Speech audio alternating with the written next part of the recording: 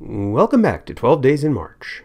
In this next installment, we'll pick up the discussion of pearls, pitfalls, and lessons learned by working through some sample problems and applications. In each instance, we'll take it from the perspective of a student struggling to identify the correct response. So let's get started. And here's our first question. Feel free to pause the recording and work this problem through on your own. But remember, the purpose is to highlight some problem-solving pointers. So step one, wherever possible, make the diagnosis, and then stick with it. This sounds so elementary, but students, for understandable reasons, often waffle on their diagnosis after reading the answer options. We'll explore that in a moment, but first let's start with our premise that data is more important than physical exam, which is more important than verbiage. In this question, the data consists of a heart valve, and they tell us it is the aortic valve, so that's not a mystery. They want us to sort out the pathogenesis of the valvular disorder.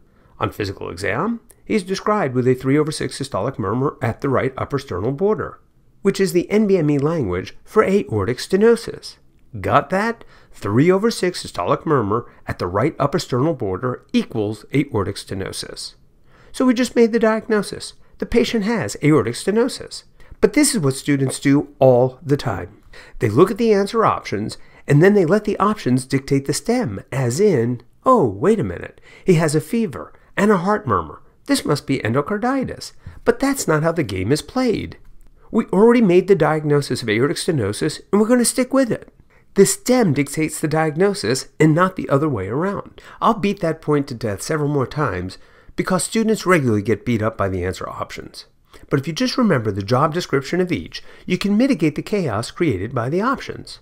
So, the job description of the question stem is to offer clues in NBME language to help you generate a working hypothesis or diagnosis, just like you do in clinical medicine.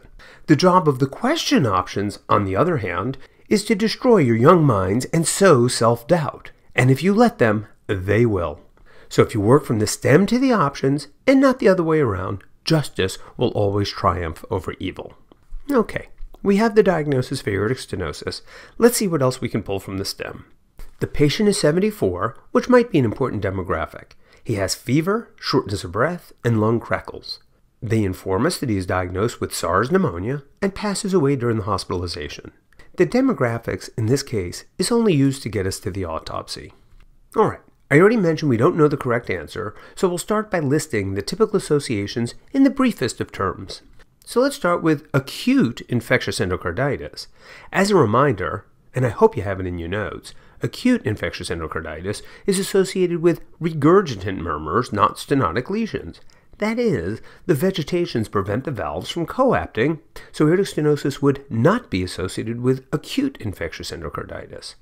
Further, beyond fever, which was already accounted for by the SARS infection, the stem offered no other stigmata or demographic information to support endocarditis, so we can move on from that choice. Listed next are my quick associations with a congenital bicuspid valve, including premature onset of aortic stenosis, perhaps defined by a patient in their 4th or 5th decade. Another common association would be Turner syndrome, which doesn't apply. And finally, I would expect to see a midline raphe and only 2 cusps. I labeled the pathology specimen showing 3 cusps, so we can move on from this choice.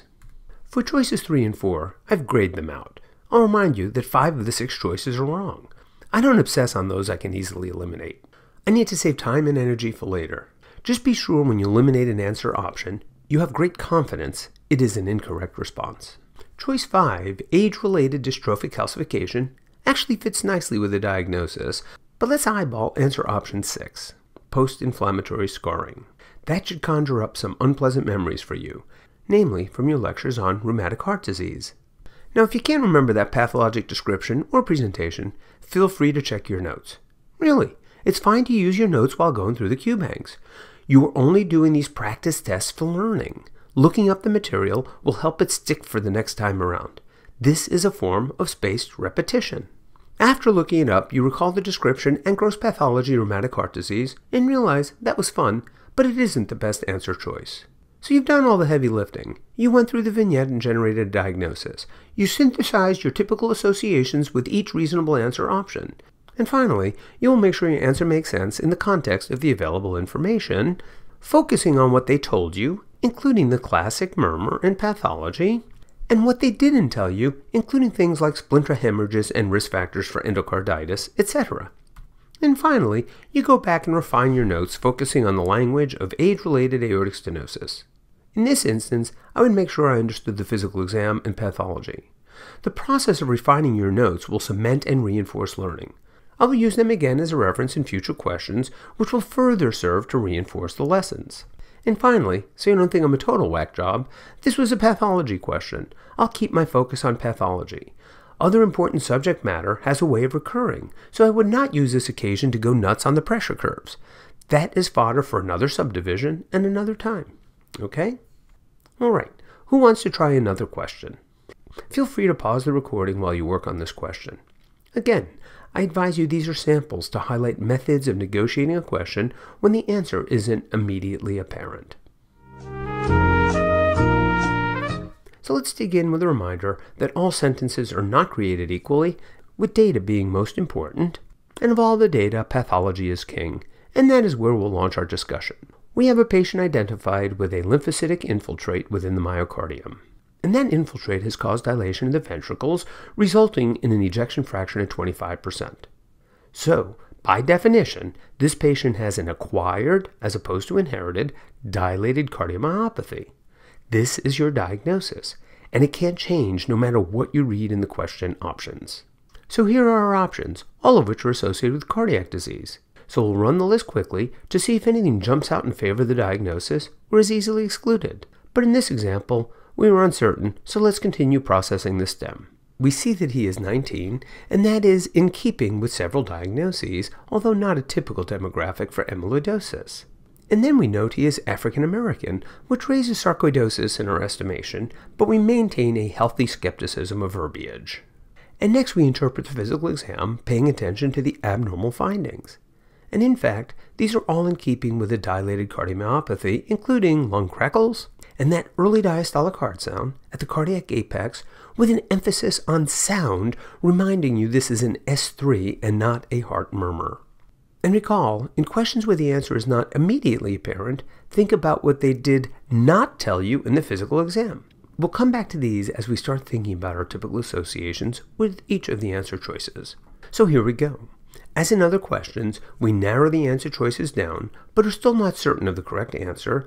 So here is where we play the typical associations game, and although I exaggerate the process, in actual practice, it should be a very quick exercise. So here it goes. For Coxsackie, we have a viral infection. And not much more I can say about that one in terms of typical association. Let's look at the other choices, leaving Coxsackie on the list.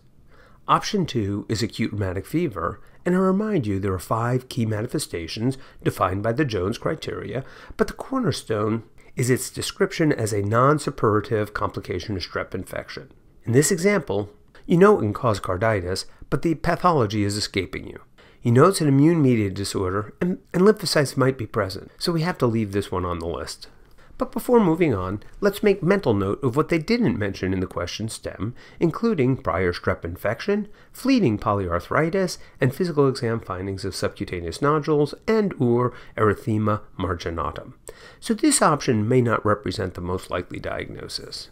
As for Kawasaki disease, which is currently in the news as another manifestation of the COVID pandemic, you recall there are 5 manifestations, which are easy to remember if you use the other description of mucocutaneous lymph node syndrome, to include eye, mouth, skin, cervical lymphadenopathy, and fever. Plus, the disorder is seen in younger children.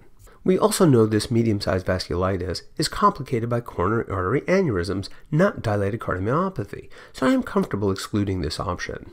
But before moving on, this would be a good example of what I call a derivative of a derivative. There is the occasional student who likes to go a step beyond the facts. They'll reason that if the patient has a coronary artery aneurysm, there must be ischemia and a reduction in the ejection fraction or something along those lines. First of all, suggesting an association with ischemia is a giant leap of faith, and secondly, it has nothing to do with the lymphocytic infiltrate.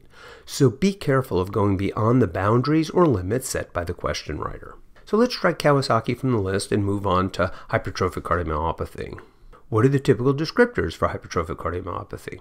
These typically include young athletes presenting with syncope or sudden cardiac death and associated with the pathologic finding of myocyte disarray. Continuing to focus on what they didn't tell us, in this instance the focus is on the physical exam. No mention of the systolic murmur located at the mid-left sternal border and louder with standing and Valsalva maneuver. And of course the echo did not report hypertrophic changes. Plus, the biopsy demonstrated a lymphocytic infiltrate, not myocyte disarray. So this is an easy answer to exclude. As for amyloid, the pathogenesis involves the abnormal folding of a protein that gets deposited in the interstitium. Additionally, cardiac amyloid is one of the prototypic restrictive cardiomyopathies, so we can strike that one from the list as well. And as for sarcoidosis, we know the pathologic description is non-caseating granulomas. And this is another example of the question writer using the verbiage of African American for their typical tomfoolery, hoping it would lure you to sarcoidosis in spite of the pathology description. And I'll remind you again that we work from the stem down, not the options up. If you work from the options up, it is easy to say, oh, a young African American who is short of breath and has interstitial lung disease characterized by lung crackles. And we deduce this is a classic sarcoid description. I know this sounds extreme, but once you look at enough questions and enough question options, you start to hallucinate and make things up. I see this all the time. Don't let the options beat you up. So let's put this sample question to rest. We previously decided the stem lacked typical descriptors of acute rheumatic fever beyond the dilated cardiomyopathy, and they offered no strep infection. And as a reminder, the classic pathology for acute rheumatic fever is the Aschoff body. So we've done it again. Another correct answer. We weren't sure about the classic pathology associated with viral myocarditis, but by applying the classic associations and paying attention to what they didn't tell us, we were able to select the most likely diagnosis. And before finishing up, we check our references and/or refine our notes, and now we know, once and for all, that an acquired dilated cardiomyopathy is associated with Coxsackie virus infection, and the classic pathology is characterized by a lymphocytic infiltrate. If you wish, you can go back to your Coxsackie notes and see if there are any other exciting tidbits about this virus that are worth cleaning up. And that's how the game is played. So let's stop here and pick up the discussion in the next video presentation with a couple of more samples. If you have any questions or concerns about any of this material, please email me at 12DaysinMarch. Thank you.